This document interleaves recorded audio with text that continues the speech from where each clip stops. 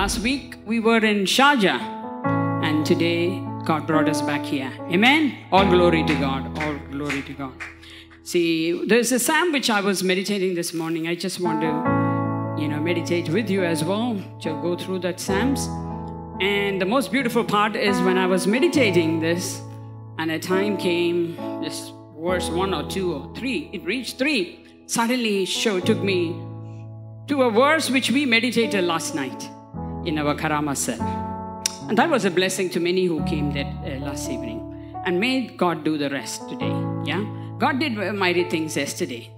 And today I believe He has a wonderful plan for us as well. Praise the Lord. So can we all just stand up just for this verse? It says, let's read Psalms 100. Let's read verse 1, 2, and 3 together. Shout for joy to Yahweh, all you lands. Serve Yahweh with gladness. Come before His presence with singing. Verse 3.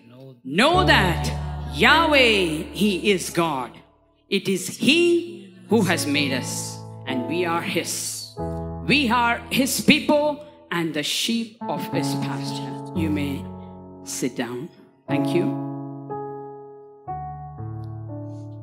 Yahweh is the most powerful name. Even I'm shaking when I'm saying this. The most powerful name in the Bible. And one day, as the Bible says, every knee will bow. Every tongue will confess that He is God.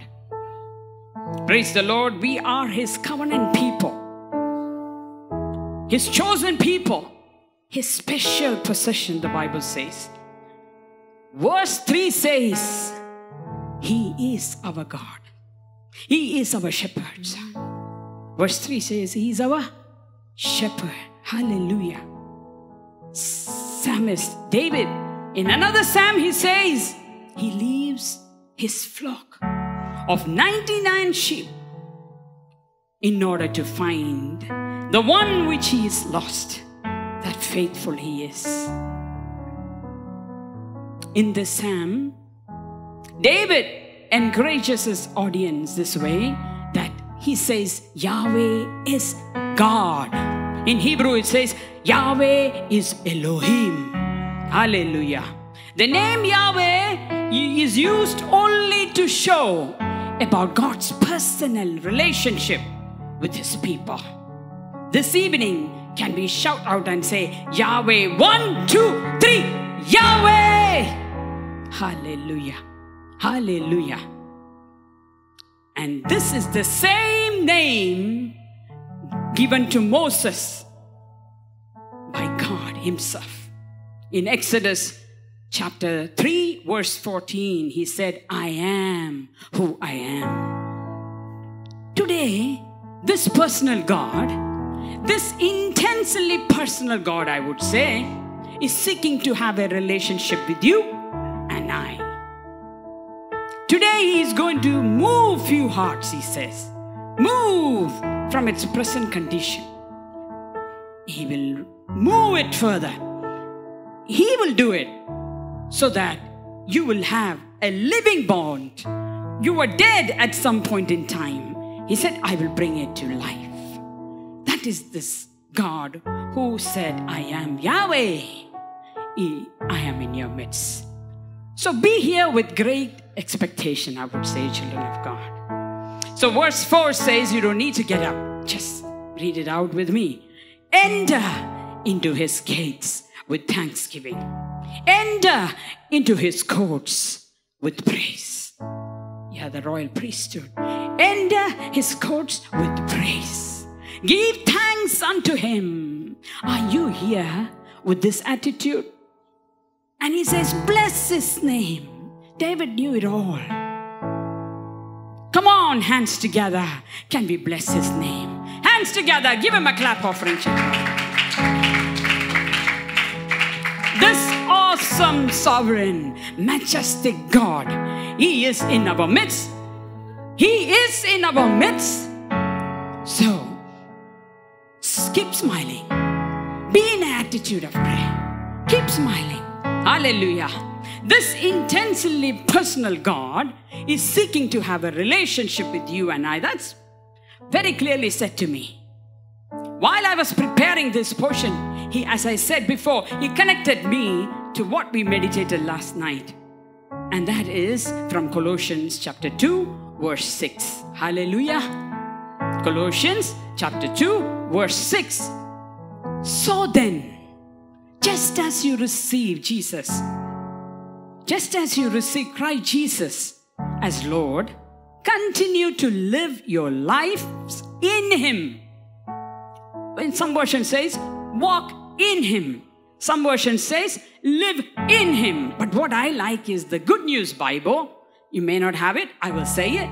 Since you have accepted Jesus Christ, or since you have accepted Christ Jesus as Lord, live in union with Him. Hallelujah! What a powerful word. Live in union with Him. I love this version. This intensely personal God, whom you found in Psalms 100, it is He who wants to have that personal relationship with you. Hallelujah. So He wanted you to be deep rooted, firmly built up in Christ, and also be strengthened in faith. So He is appealing to us this evening, live in union with Christ. Union means, I know you all know that, but let me say it. Union means uniting together to make one. Marriage is a kind of union. How much you know about that? That much you need to know about this as well. This union. Hallelujah. Union means uniting to make one. Hallelujah. Ephesians 2, verse number 4 and 5. We need to read. I will not read the whole thing, but I just give you the glimpse. A little verses here and there. It says, because of His great love for us, God, who is rich in mercy, made us alive. He has done the job for us. He made us alive with Christ. Even when we were dead in transgressions. It is by His awesome grace we have been saved. Hallelujah. Hallelujah. Hallelujah. It is God who established this union that you and I are enjoying in Christ. It is God who established this for you. That is when you became born again. Say it with me, born again. Hallelujah. John chapter 3, I'm not going in there. It is the creative power of God, children of God, who raised Jesus from the dead. It is the same creative power of God that brought us into Christ, that we are enjoying this union. It is by God's creative power that we were brought into union with Christ. Hallelujah. Hallelujah. Thank you, Jesus. Come on. Come on. Aren't you excited? I am excited. Would you stand up on your feet? Thank you, Jesus. God has done it all for us. Thank you. Why He chose us? Why? We were in that mighty clay, wretched sinners, not worthy. Why did He choose us? There were many who were outside. They will come one day. But why before them? What did we do? Any great works of ours? Nothing, children of God. Nothing. But His word clearly says, His commandment is that unless you are born again, born from above, born by the Holy Spirit, you cannot live in union with God. Oh, hallelujah. The Holy Spirit does not work in someone's life just because they receive Jesus as their personal Savior. No! You have to be born again. It is supernatural. It is nothing of man. It is very dynamic. Nobody will understand, children of God, unless you are in union with Christ. Hallelujah. Jesus foretold this to His disciples. How many of them understood? I have no clue. We will ask them one day. Yes, in John chapter 14, verse 19 and 20, he told them there will come a time disciples will receive a revelation about their union with him. He told them, children of God, he told them. In the very next chapter, he illustrated beautifully through a metaphor, which is vine and the branches. It is about this union he spoke about. Yes, yes. But to his apostles, Paul, Peter, John, and all others, he revealed it in depth. And that is why they could write everything in these epistles. Hallelujah. Now, children of God, receive this revelation if you have not received it before. Receive it this evening. Receive it. Have that union with Christ. Live in union, he says. All eyes closed, please. All eyes closed. Thank you, Jesus. Because we are connected to him, listen to me. Because we are connected to him, like vine and the branches, which is alive. Yes, it says, what is in him is in us. What the vine carries is the same thing that flows through the branches. We are fruit-bearing part of vine. But there were other branches also, not, even though it looks connected, but they are not connected. That is the difference I just spoke before. We manifest Christ's life. Hallelujah. We manifest Christ's life here on earth. Thank you, Jesus. Now, I just softly say something to you. If you are not manifesting Christ's life here on earth, seriously, I doubt whether you are born again of the Spirit or not. Seriously, you may be knowing Christ. You may be knowing Jesus. You may be knowing all the verses from the Bible. You may be knowing everything. But are you seriously born again? Ask yourself. Ask yourself. Hallelujah. I just want to pray for you this evening. Father, in the name of Jesus, whatever we ask, Father, you have promised that you will give us a power. We are connected to you, a power. And that is the grace that we have, Father, to come boldly before you and say, Abba, Father. Yes, nothing else we have, Papa. Stir up a hunger within our heart this evening. We want more of you, more of your love, more of your power, more of your faith. We don't want to sing more love, more power, more faith, more hunger, more this, more that. No, we want to experience it, Papa. This intensely personal God, whom we found in Psalms 100 and in Colossians 2 and in Ephesians, his Spirit will come upon you right now.